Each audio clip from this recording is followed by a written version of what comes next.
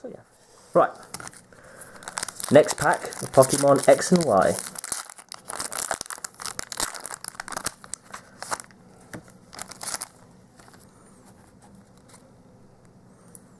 So, start with our first type Pokemon. Common.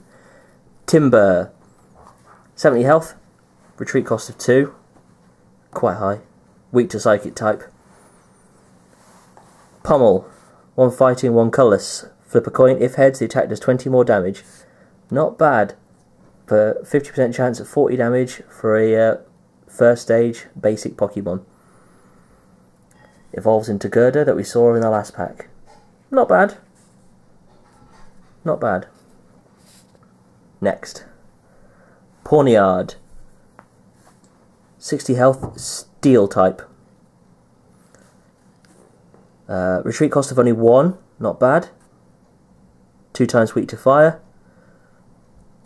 Resist Psychic. Good for backing up your fighting type Pokemon. 1 colourless energy, cut down. Flip a coin. If heads, discard an energy attached to your opponent's active Pokemon. Good way to stop your opponent being able to do some of his dirty tricks. 1 steel, 1 colourless, Metal Claw, 30 damage. For a basic type Pokemon, 30 damage for 2 energy is not too bad. I like him, but again, not perfect. Spoink, 60 HP, Psychic type, with a weakness to Psychic type. Retreat cost of only 1. Splash, 1 Psychic energy for 10 damage. Almost the epitome of a basic type Pokemon. I don't know if he'll see a huge amount of play outside of fans of our cute pigs with a spring tail. Bidoof, normal type, 60 health, retreat cost of 3, quite a hefty cost to pay. Weakness to fighting type. Hyper Fang, 40 damage for 2 energy, flip a coin, if tails, his attack does nothing. So for 2 energy, you have a 50% chance to do nothing. 40 is high for a basic type Pokemon, but I'm not sure I like the potential downsides.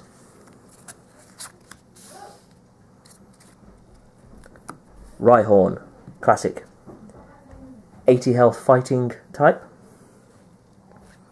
Retreat cost of 3, quite hefty. 2 times weakness to grass.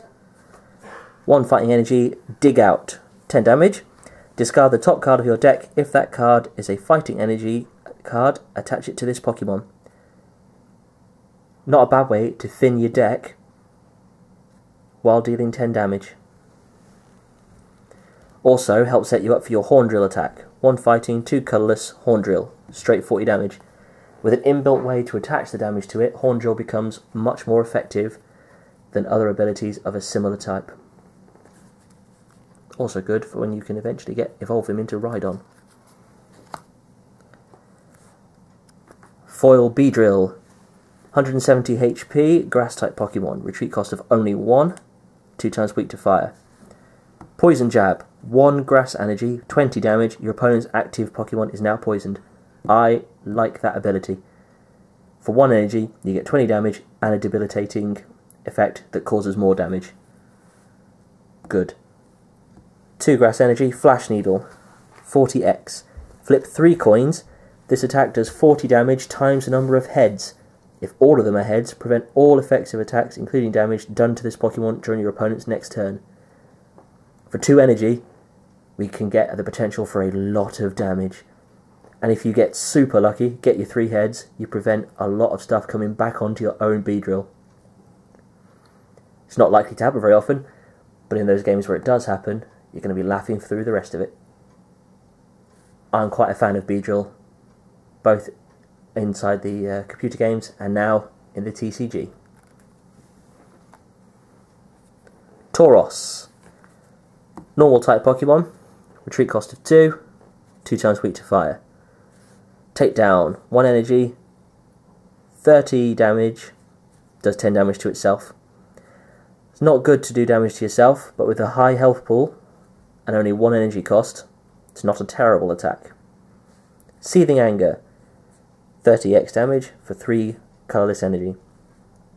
Flip a coin for each damage counter on this Pokemon. This attack does 30 damage times the number of heads. So, nice little combination between the two abilities. You damage yourself with Takedown, you have the potential to do a lot more damage with Seething Anger. Potentially a useful way to take out a big, bad Pokemon that your opponent tries to bring into play while you've got Tauros out. Other than that, not entirely sure how much play it'd see. Inkay. 60 HP Dark-type Pokemon, retreat cost of 1 colourless, resists Psychic type, 2 times weakness to Fighting type. Has an ability, Upside Down Evolution. Once during your turn, before you attack, if this Pokemon is confused, you may search your deck for a card that evolves from this Pokemon and put it onto this Pokemon. This counts as evolving this Pokemon. Shuffle your deck afterwards. Not too bad, particularly given its next ability, Confusion Wave. For 1 Dark Energy, both active Pokemon are now confused.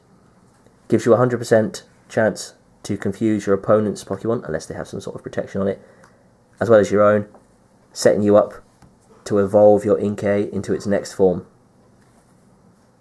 Nice little mechanic. Depends how effective his evolution is. Trainer card.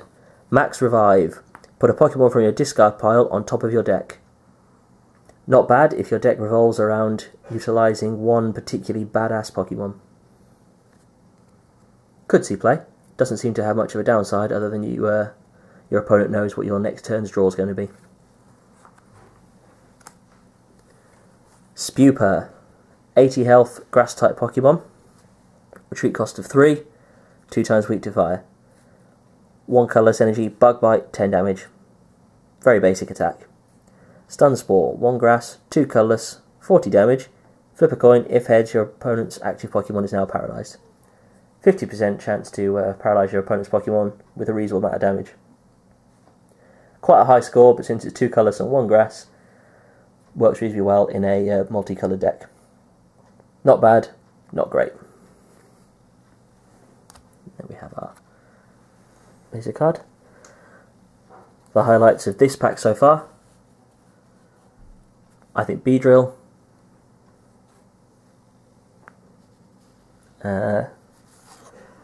Tauros I'm slightly coming round to, has great potential.